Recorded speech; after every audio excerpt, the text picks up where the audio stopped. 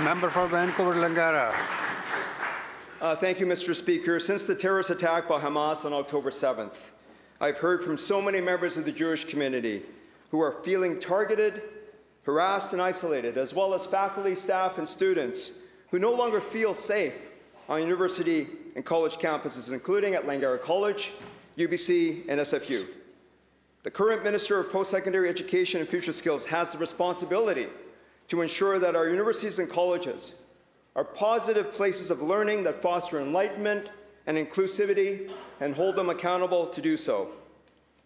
Today, the Alma Mater Society at UBC will make a decision on an inflammatory referendum that will have significant negative effects on Jewish students. The proposal aims to end the lease for Hillel House, a safe place and fixture at UBC for 77 years, support the BDS movement, and cut ties with Israeli universities. This move will not only divide students, but will foster and fuel anti-Semitism on UBC's campus. Anti-Semitism, disguised as political discourse, threatens the core values of diversity and fairness at UBC and cannot be tolerated. Prior to the dismissal of the former Minister of Post-Secondary Education and Future Skills, the member for Coquitlam-Millardville set a clear precedent of moral clarity in addressing these issues. It's critical that the current Minister of Post-Secondary Education and Future Skills follow suit by publicly condemning the divisive referendum at UBC.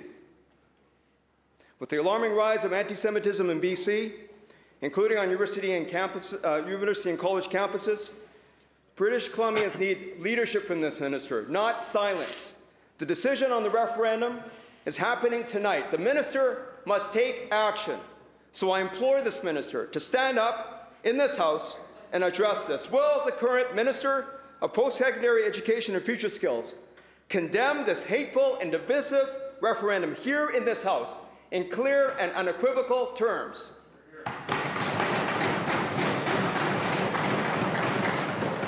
Premier. Thank you, Honourable Speaker. I've been briefed about this petition that's gone forward to the AMS for consideration this evening.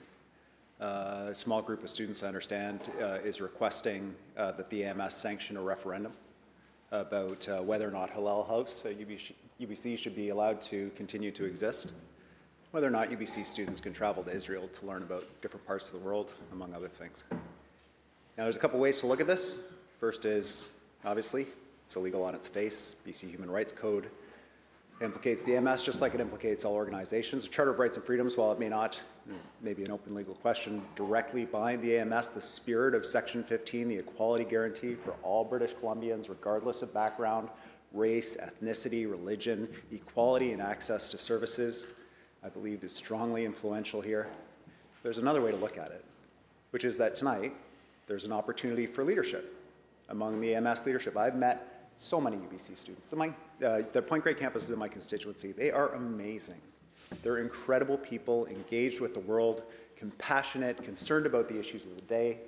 The students, they're leaders in athletics and research and just the work that they do day to day to educate themselves, so ready for the challenges of tomorrow. And this is a chance for them to send a message to British Columbians of all backgrounds, that everybody is welcome at post-secondary institutions in British Columbia, that everybody needs to feel safe on campus, whether it's a college, whether it's a grade school, whether it's a high school, whether it's a university. And I really encourage them to seize this moment. We're all so appalled by the attacks of October 7th. We're all so heartbroken by the death and destruction in Gaza. We all call for the release of the hostages and for peace. And in British Columbia, we can protect this space for everybody. Make sure that what makes us strong is us working together, and I call on the AMS to reinforce that spirit at their meeting this evening.